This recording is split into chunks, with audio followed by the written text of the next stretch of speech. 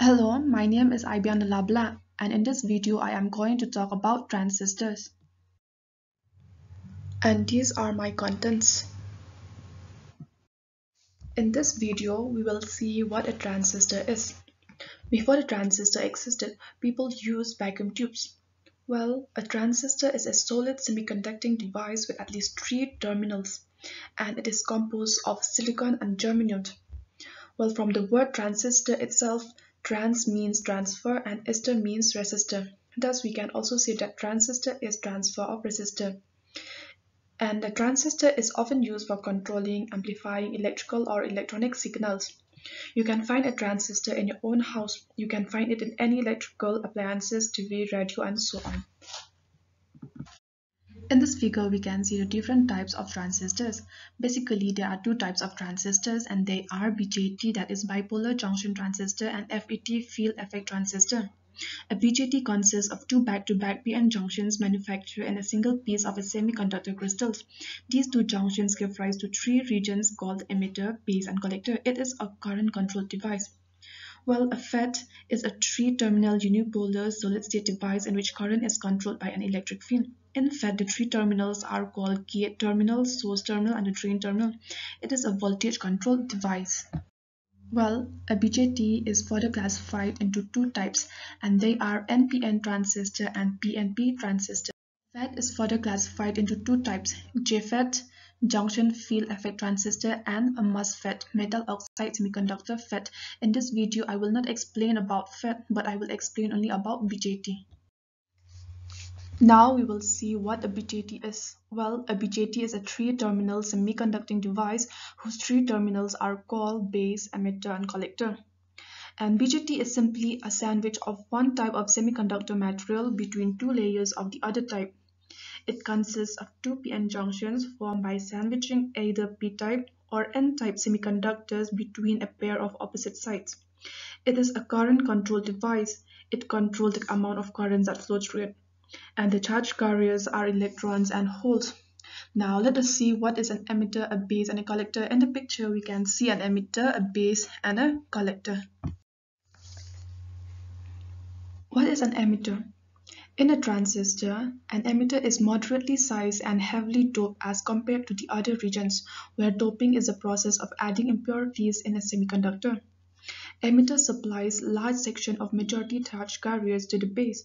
The majority charge carriers can either be electrons or holes. Emitter is in the left side of a transistor. Now we will go to base.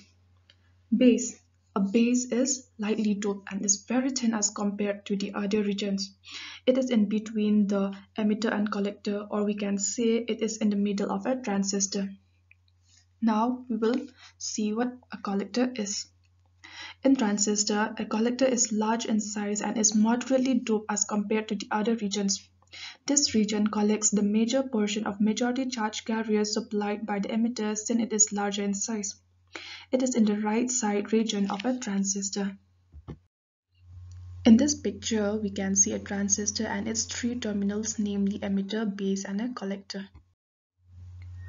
What is NPN transistor?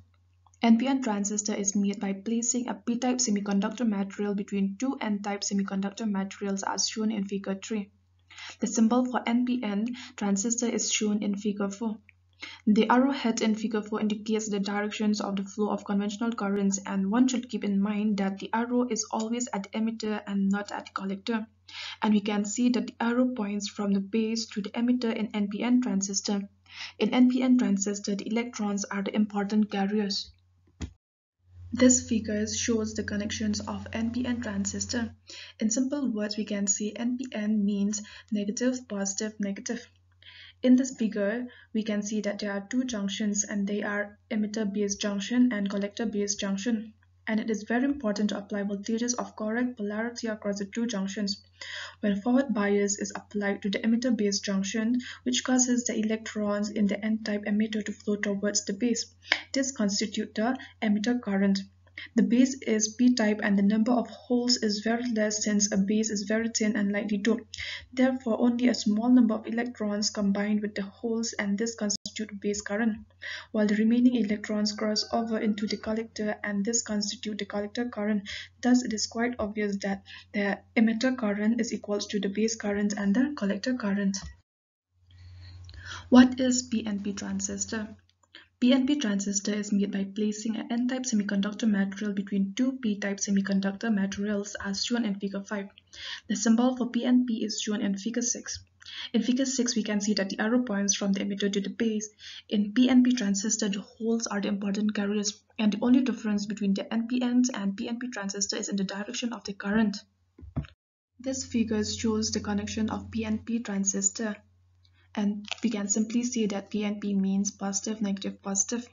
And when forward bias is applied in the emitter base junctions, it causes the holes in the P-type emitter to flow towards the base, and this constitutes the emitter current.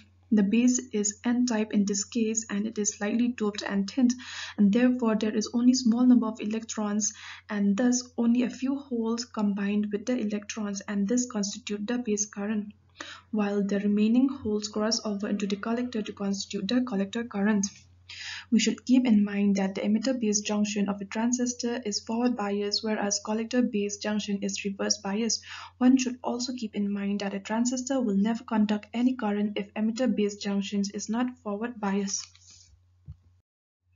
Basically, there are three types of circuit connections called configurations for operating a transistor, and they are common base configuration, common emitter configuration, and common collector configuration. The term common refers to any terminal. It can be an emitter, base, or collector that is common to the input and output circuit. This is a diagram of a common emitter configuration. In common emitter configuration, the emitter electrode is grounded, and the base current is the input current, whereas the collector current is the output current.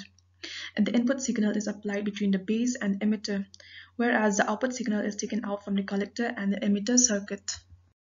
The complete electrical behavior of a transistor can be described by stating the interrelation of the various currents and voltages.